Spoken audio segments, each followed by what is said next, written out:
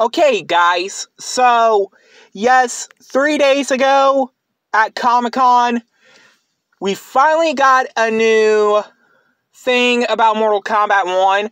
Now, we're getting a new thing called Mortal Kombat 1 Chaos Rings. Now, some of y'all are going to be wondering, am I excited for it? Why I'm excited for it? Yes, and I'll tell you why I'm excited for Mortal Kombat 1 Chaos Rings. We're getting a new story.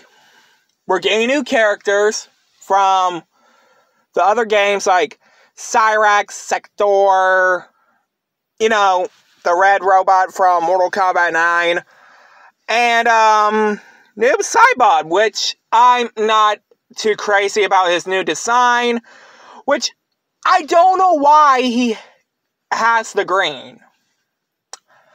I mean, I remember him being purple in Mortal Kombat 9, but the last time we saw Noob was Mortal Kombat 11.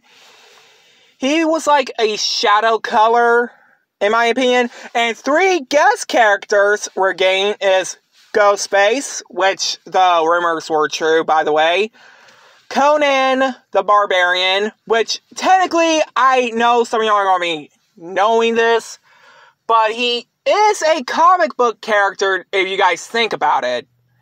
Because Conan the Barbarian was owned by Marvel till another comic book company, I'm sorry, I'm too tired.